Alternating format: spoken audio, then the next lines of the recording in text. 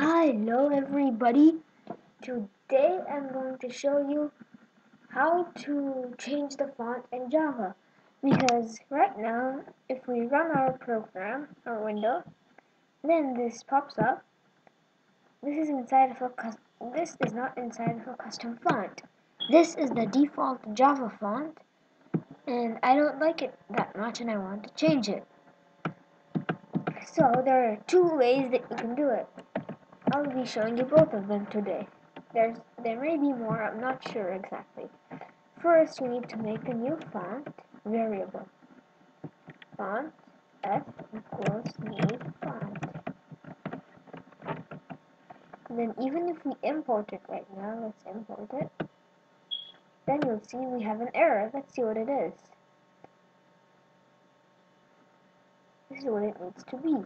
So inside of these, what we'll put is the name of the font. For this tutorial, I'll be using Consolas. It's the font that I use in Eclipse as well. And then inside of this, we'll put in font.plain. I'm sorry for that. Anyway, and this is kind of like an integer inside a font. You could also put in 0 or something like that, but I haven't tried that yet, and I don't know if it works. So, yeah, you can. There's many fonts like font.bold. You can check them out on Eclipse, which is why I usually like it.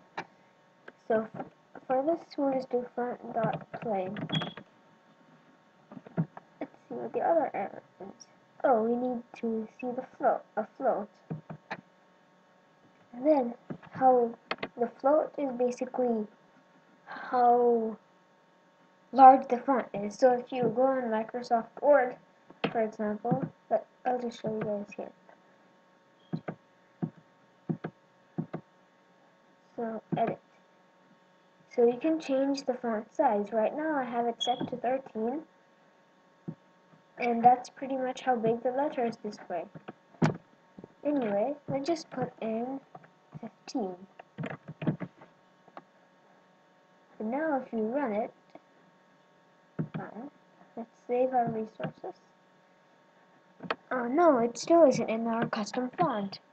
Well, just because we made this variable doesn't mean it's associated with our JLabel that we want to apply it to. We'll need to set the JLabel's font. Since we called the JLabel font test right here, we have to do font test dot set font. Inside of here, we can type in F, and we can just save this. Now it's setting the font of our variable to F, and then Java looks back and says F is a new font that's Consolas. It's a plain font and its size is 15. So if you run this now, as you can see, it is in a custom font. Now we'll be covering the other way to do this. Let's get rid of this part.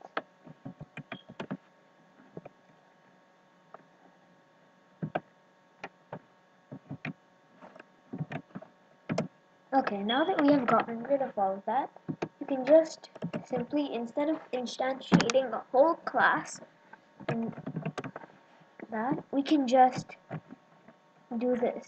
Font test dot set font, and then inside of this, we're going to put in this. It's not going to allow us to make a new font variable inside of this, but we can just put, say, new font.